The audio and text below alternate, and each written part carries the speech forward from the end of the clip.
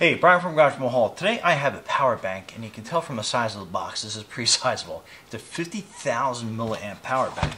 So let's open it up and see what we get inside. So you got your user manual. I mean, look at the size of this thing. Wow. Okay, let's open it up. Out of plastic. This thing is this is massive. So compared to the size of my smartphone, and forgive me, it's a Galaxy something, but it's the one that has the pen in it. So just to kind of give you an idea, so it's like a phablet, I guess you want to call it. But anyway, look how large that is compared to the phone. So okay, let's see what else we get in here. So we have a USB-C cable that comes with it. So let's open it up and let's see the power ports that we have on here. And we'll take this protective plastic off of that. So you have a USB out, I believe is what it's called. It has 1, 2, 3 of them, and then it has a Type C, and then on the side it has a micro. So interesting. So a Type C is probably going to be your input. So when you're charging it, so let's plug that in. And I always like to test a couple things on power banks.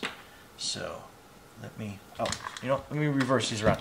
I have a little bit longer of a cord here that we're going to use to charge it with.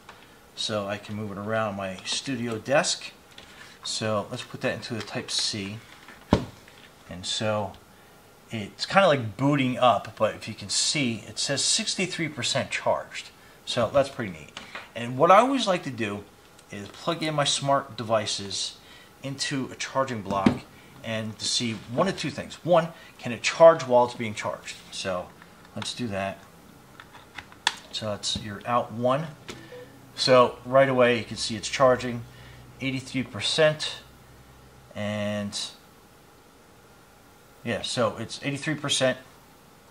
So that is your port 1. Let's go to your second port. Plug that in. And again, 83%. And let's go over to this next one. 83%, and it's charging. So that is pretty cool. So let me disconnect the USB-C. So now basically, so you can see it's 63%. It shows that it's charging 30 minutes until full.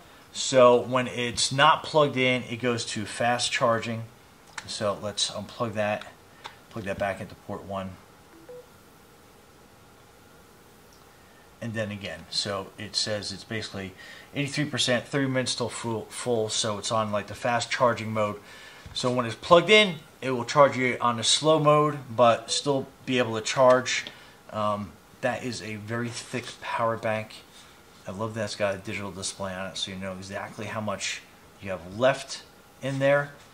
And again, that is big. You'll be able to charge up all your devices on it. And yeah, let me see what the amps are. Let me take my glasses off so I can see the small fine print on here. So input, it's 5 volts, 3 amps. Output USB 1.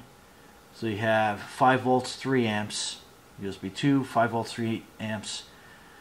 USB 3, 5 volts, 3 amps. And then your output Type C. So if you were charging from this to a Type C, you were looking at 5 volts, 3 amps. So it basically is the same all the way around.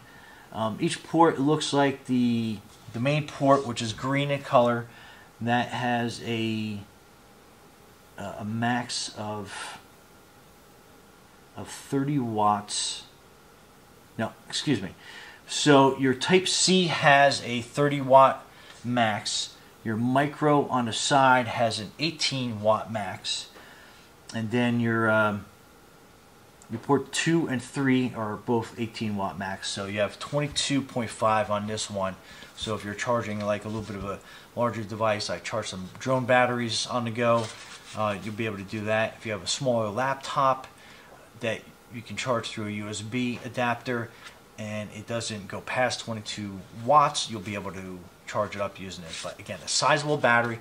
It does have a little bit of weight to it, so if you are going to be traveling with this, you will want to keep that in mind. I don't have a scale here to tell you the exact weight. I'm sure it's in the description, so you can check that out.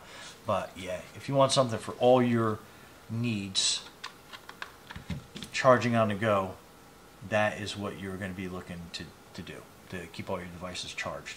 Anyway, Brian from Garage Mahal, thanks for watching, and let me put my glasses on so I can like see the world. Be safe out there.